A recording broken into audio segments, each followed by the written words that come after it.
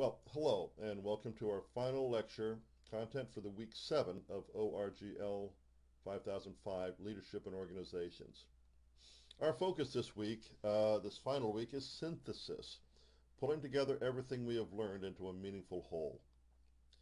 Instead of just doing a recap of the past 6 weeks, I decided to give you an umbrella concept that may help you make sense of some of the complex situations you will undoubtedly face, and maybe provide some guidance on how to navigate through them. I call this lecture Understanding Error and Risk. At some point in your academic life, you will likely take a statistics course. And if you are fortunate, like I was, you will have a professor who is both deeply knowledgeable about the subject and very willing to give completely understandable explanations of the tools. Well, unfortunately, I'm not that professor, but I did come to understand that statistical analysis is not about certainty, but probability. And when applied to business, probability is all about errors and risks versus opportunities and rewards. Let's take a closer look. We need to start with an understanding of error. Not the clear-cut error of misspelling a word or saying that 2 plus 2 equals 5, but rather the errors of probability that come up when examining complex situations with many factors interacting with one another. What we have here are some definitions of error. Basically, errors fall into one or two categories or types. Type 1, or so-called alpha errors, are what we call false positives. We are accepting something as true when it is not. Sometimes this results from excess credulity, too much belief, or too much enthusiasm. An example being relying upon buying lottery tickets to fund your retirement. Sometimes it results from what is called poor specificity, essentially asking the wrong question, which results in the wrong answer, an invalid answer.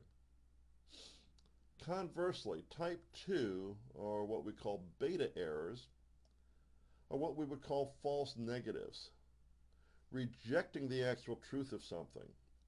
Sometimes it results from excess skepticism. An example might be insisting that the earth is flat. Sometimes it results from what we call poor sensitivity, asking the right question, but in a way that results in an incorrect or undecipherable answer. An example might be the old, "Do you still beat your spouse?" joke, where no matter how you answer yes or no, you are guilty. So what does that actually mean in our business dealings? Well, the question then becomes one of risk. What are the consequences if we make a wrong decision? When working with a financial advisor to decide how to invest for retirement, one question that is always asked is the investor's risk tolerance. How comfortable are they with the risks typically associated with higher investment returns? A highly risk-tolerant investor is more likely to be comfortable putting their money into startups, innovative products, emerging markets, or things like junk bonds or penny stocks, because they are willing to accept the risk of loss in exchange for the high returns that can result. By contrast, the risk-intolerant investor has little confidence in those kinds of investments and would likely lose sleep if they were so invested.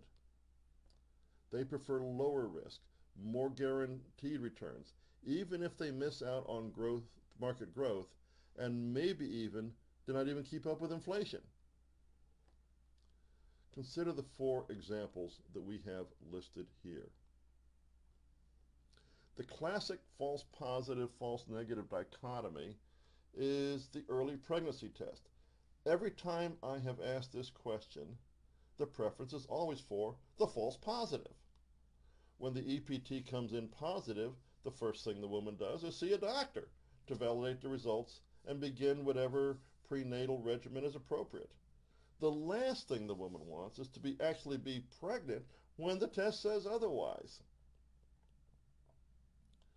Conversely, my students see the dichotomy completely reversed when the guilty versus innocent question is asked. We all know that as a founding principle of U.S. jurisprudence is innocent until proven guilty.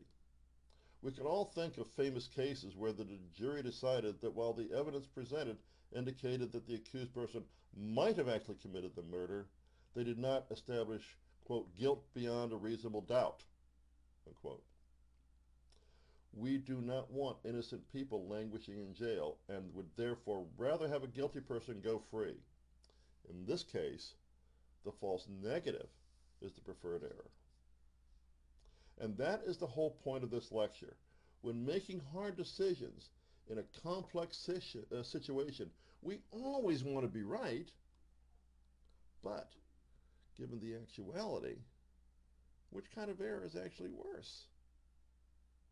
Well, that's about it for this lecture and for this course.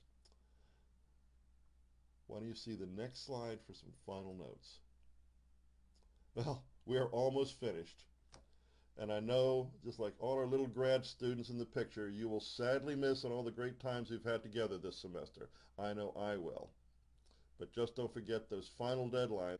Best wishes to everybody for academic, professional, and personal success. Bye.